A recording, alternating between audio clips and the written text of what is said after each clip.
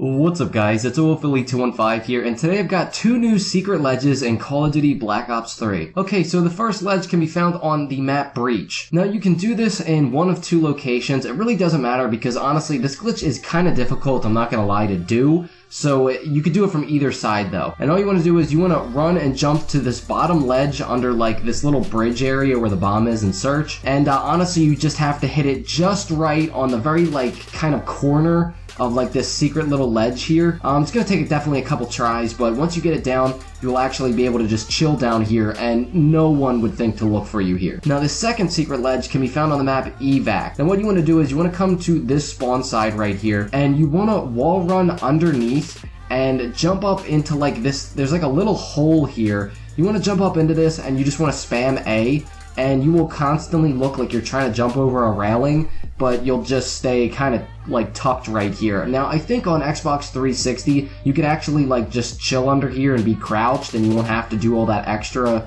you know, jumping and such, but I think on Xbox One at least I can say you have to do the jumping to stay like in this spot. There you go guys, I thought they were definitely two pretty cool hiding spots that no one would probably find you in. I hope you guys enjoyed this video. If you did, feel free to leave a like, and as always guys, it's Philly215.